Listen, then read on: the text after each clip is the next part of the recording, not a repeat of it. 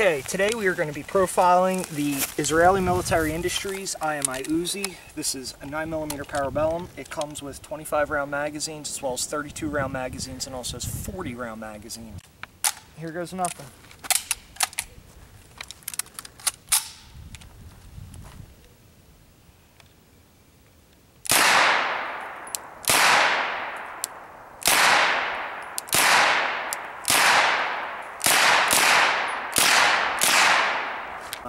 It comes standard with the folding stock on it.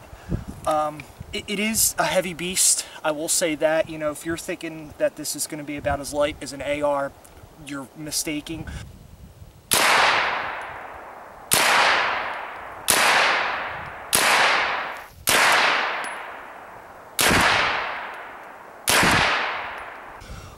It is a great gun. They do come standard with the bayonet lug right here. Why you'd put a bayonet on this is beyond me, but it is pretty cool to have it. The barrel, and I'm not going to take it apart, but for educational sake, the barrel you push down on this pin, unscrew this barrel nut right here, barrel slide right out. So for those of you that have legal SBR stamps on here, you just drop in your not an SMG barrel, but your 10-inch barrel, and then good to go.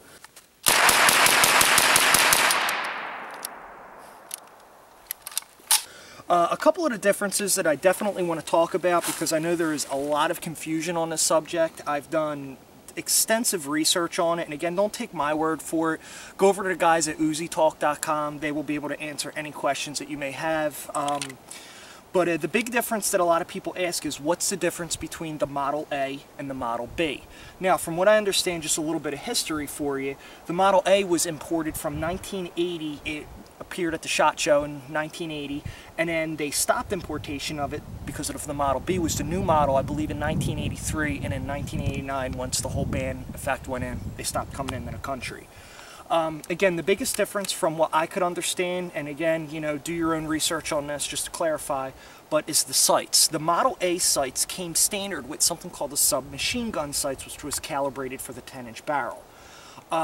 These sights on the Model B were supposed to be quote-unquote of an update, and you have your windage on your rear knob right here, which you do need a tool for, unfortunately, and then your front sight post right here does your elevation up and down. With the Model A, what you have no windage in the rear sight. All you have is flip up just like this, for calibrated for 100 meters and 200 meters. But to do the windage with the Model A, you actually have to twist your front sight post right here. Now, what that also does is it kind of rotates on, I would say, almost like an oval almost, because as you twist the sight, it will change your direction of impact, either left or right, but it will also change your elevation up or down. Now, is it really that big of a deal? No, but it can be a little bit of a pain in the rear end. Another thing that is a common misconception is that the Model A was easier to convert to full auto. From the research I've done, internally, these guns are the exact same firearms. Period, end of story.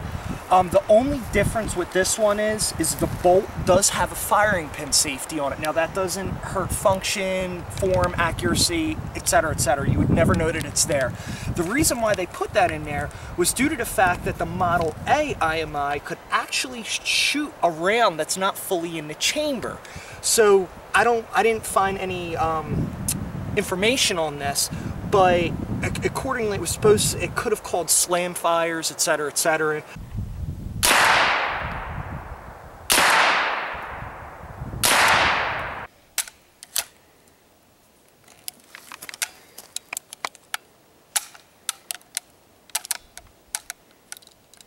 And yeah, they're just excellent firearms. And another reason why the Model A, if anybody's interested in purchasing one of these, will be a little bit more expensive, was because they weren't imported with the same amount of numbers as the Model B. But because you have either a Model B or a Model A, it's pretty much the same gun. You guys will love it. I would highly, highly recommend it. Again, the bad things about it is the sights on it, I hate to say this, are terrible. But other than that, you know, there's tons of upgrades for it, to say. You could actually get a Picatinny rail, a new top receiver cover right here, get a Picatinny rail, put a red dot on it. Because the barrel is incredibly easy to change, once you fill out your NFA tax stamp, it'd be a great, great SBR project, you know, especially if you live in a free state. So Anyway, guys, great guns, and if you have any questions or comments, just drop a line to SkinnyMedic, and I'm sure he'll get back to you as soon as possible. Thank you.